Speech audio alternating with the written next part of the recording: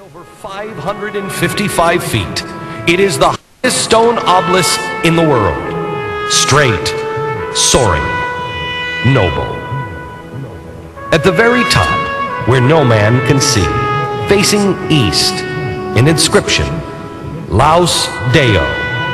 It means, praise be to God.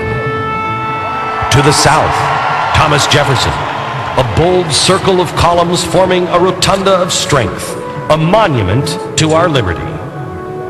On the wall, a quotation. It comes from a letter from Jefferson to Washington. He wrote, "God who gave us life, gave us liberty." Can the liberties of a nation be secure when we have removed a conviction that these liberties are the gift of God? Then, in front of you, Abraham Lincoln. He rests on a seat of dignity, a throne of authority, the face of equality, solemn, dignified, resolved. His majestic phrase reads, "With malice towards none, with charity to all." This is a temple of freedom. Because they are forever enshrined as heroic monuments, we may miss the point.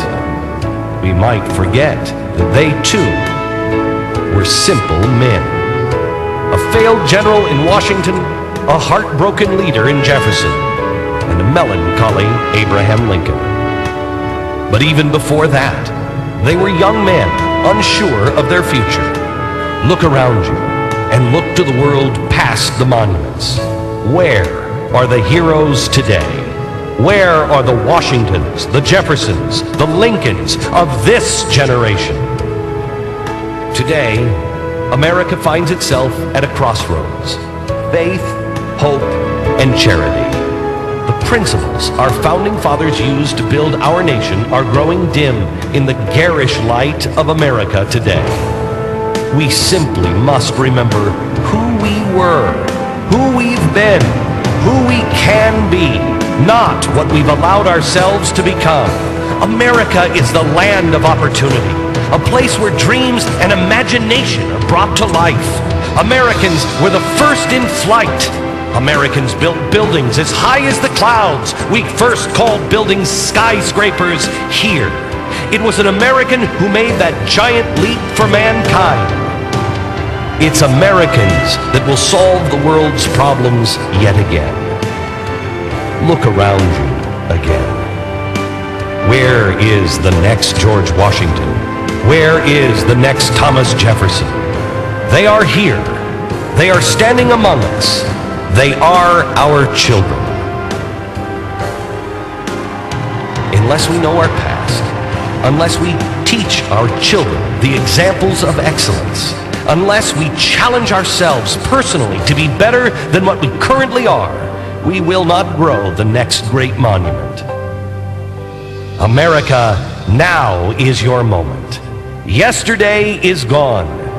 The greatest American generation is merely the one that steps up to the seemingly insurmountable challenge.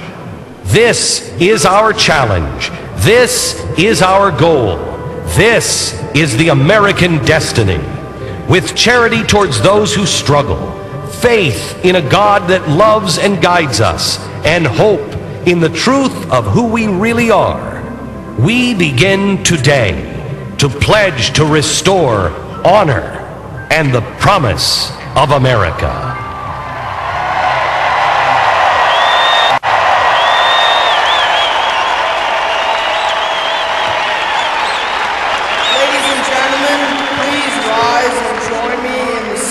Of the Pledge of Allegiance.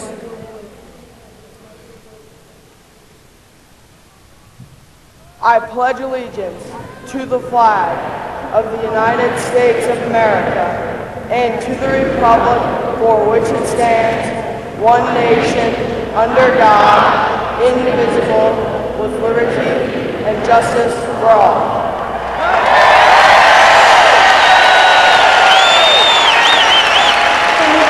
And you see by the dawn's early light proudly we hail at the twilight's last gleaming, whose broad stripes and bright stars through the perilous fight o'er the ramparts we watched were so gallantly streaming, and the rockets red glare, the bombs bursting in air, gave proof through the night that our flag was still there. Oh, say does that star-spangled banner yet wave for the land of the free and the home of the brave?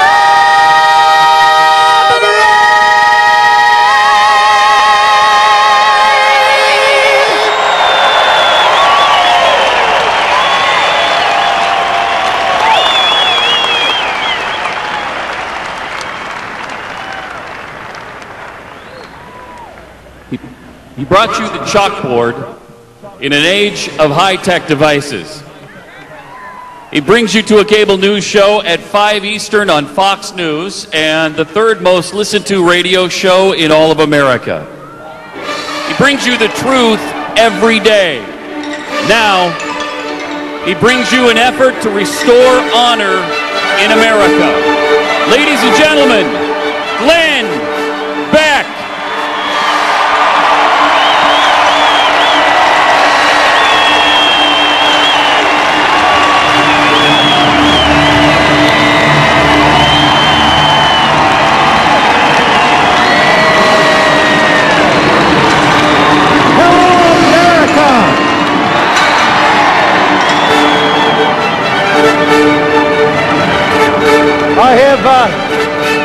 I have just gotten word from the media that there is over 1,000 people here today.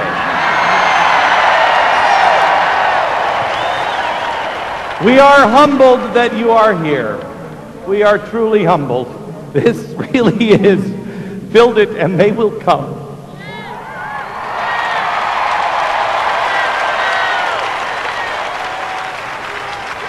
The reflecting pool holds about 200,000 people. This field back here holds about 250 to 300,000 people. They are not only full here, they're full in that field, they're full behind me, and they are now across the street approaching the Washington Monument.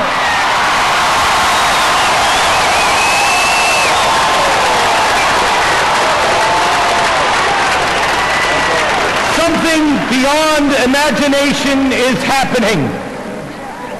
Something that is beyond man is happening.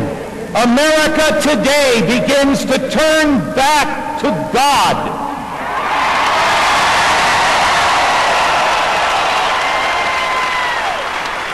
For too long, this country has wandered in darkness, and we have wandered in darkness in periods from the beginning.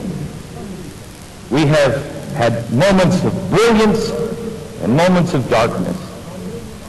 But this country has spent far too long worried about scars and thinking about the scars and concentrating on the scars. Today we are going to concentrate on the good things in America, the things that we have accomplished and the things that we can do tomorrow.